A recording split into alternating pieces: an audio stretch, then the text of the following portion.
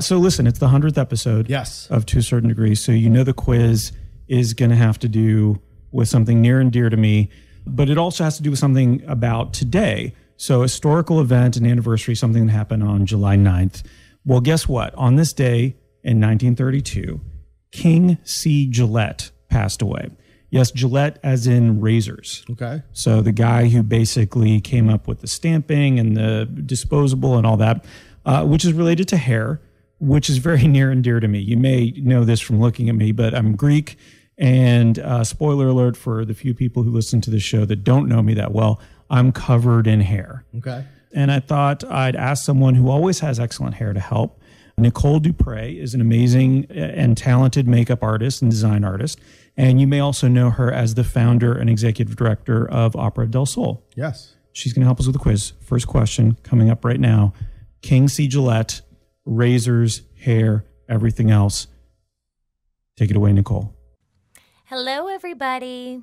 Gillette, whose first name was indeed King, started selling his razors and blades back in 1903. The razor set sold for $5 with a 20-pack of razors for $1. In 2018 money, how much would that set you back? A, around $50. B, around $150. But hang on. You know what? The pop quizzes have been about historical figures in the past, but this is episode 100. This should be about Nick. So let's stick with the hair theme, though. Here's the actual question. When Nick was born in Montreal, he earned a nickname from the nurses since he came out with plenty of whiskers. What was that nickname? A, Le Petit Noir. B, Old Man Nick. C, they didn't call him anything. They just ran away screaming. Okay, so this will be a little more embarrassing than I intended it to be. So what do you think they called me when I was born? What was the first one? Le Petit Noir. Le Petit Noir. Yeah, because it was a lot of black hair. Old Man Nick, or they just ran away. I will go with Le Petit Noir since it was Montreal. It was Montreal. Okay, let's see if you're correct with that. He started out in life with the name Le Petit Noir since he was covered head to toe in black hair. Was a priest called because they thought he might be a werewolf? We'll never know for sure. There you go. You're 1 for 1. Nice. So this will be, we changed topics here, and so it'll be about me and hair-related items. Perfect. So you're kind of a hairy guy. Yeah. Yeah, okay. So you can relate. I can definitely relate. Perfect. All right, Nicole? Nick and the half-Sasquatches, or half-Squatches, like him, can lean into all the hair they have and start some new fashion trends. Out of the following, which do you think he should try on for size? A, mutton chops, but on his shoulders. B, cornrows, back hair cornrows. C, ear beehives, also known as ear hives. So that's a tough one. I feel like I already have the mutton chops on the shoulders. Yeah. So that's kind of actually where I was leaning towards. So yeah.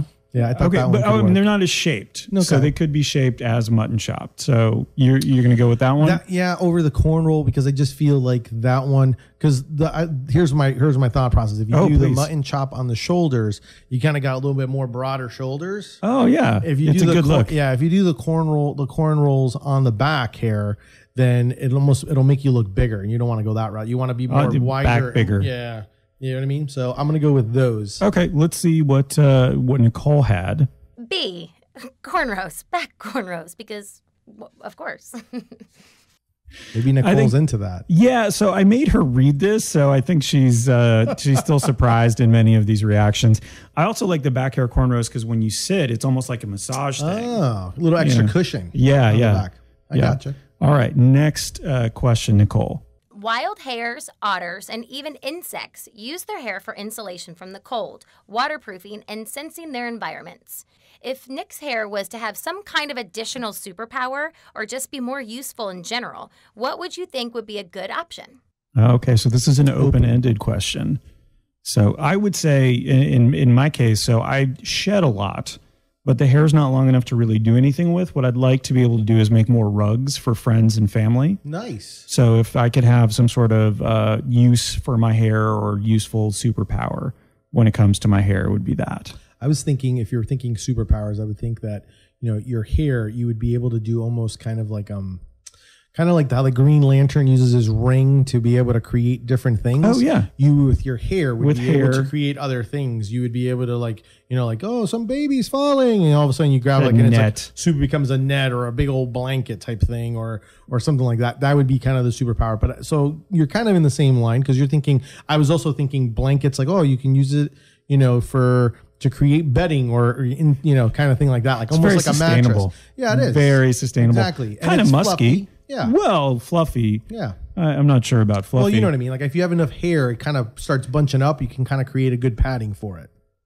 All right. So let's see. I like that. Yeah. I like that. Anything to give it a positive spin. Of course. Let's see what Nicole had.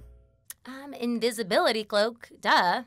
So if I could somehow manage to have the hairs bend light around me, I could turn invisible. Visible. I think I would not have clothes on though. If you did that, what about if you use the beard and you can create, guess what, the black hole or the different portals? Oh, the sandwich. Same kind of concept, but instead of them being invisible, it allows you to go from one alternate to like dimension to another or to different areas. Kind of like almost like not like cloak and dapper, like a cloak and dagger. Cloak and dagger, the cloak, when he goes in the cloak, he can go to one place. That's what you can do with your beard. It kind of cloaks you and takes you to a different area. When my beard is longer, it does feel like I can reach in and grab things from other dimensions. That'd be kind of cool. Or just old food. Yeah. Yeah. Okay. Very good. All right. I think we've got, I think we might have one more question. Oh, sweet.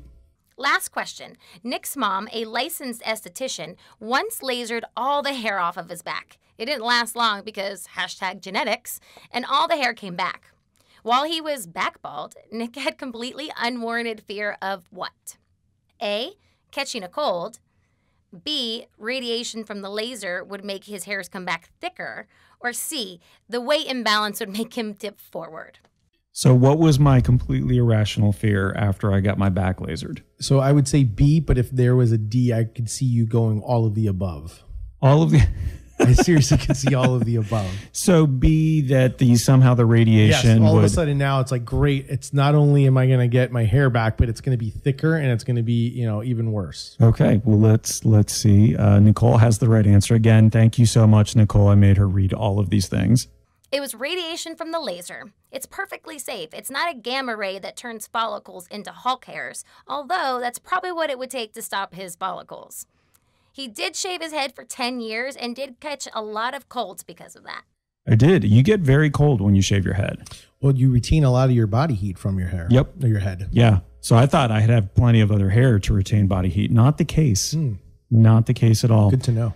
All right. So I think that is, you did very well. Thank you. By the way, it seems like you know me almost creepily well. So let's say goodbye to Nicole. Bye, Nicole. All right, that's it for me. Thank you so much for having me. You're welcome. Nicole Dupre, everyone. That was just as embarrassing as I thought it would be. So thank you again for that. If you'd like to learn more about Opera del Sol, visit operadelsol.org or find them on Facebook. Their next event is coming up in a couple of weeks. It's really cool. In partnership with a few other groups, they will be presenting the Music of the Night Masquerade at the Orlando Rep. And that's August 2nd through the 4th. Should be very romantic. You can bring a mask. You should probably wear a mask. I'm going to wear a hair mask. Nice. I think I'll just go as Cousin It. Nice. Nicole is bringing making opera sexy back. That's like her whole, and she definitely she's going to pull it off. She is pulling it off. Oh, some of the events they've already had, and they've got a couple of special events coming up this week. So definitely follow them on the social medias and that sort of thing.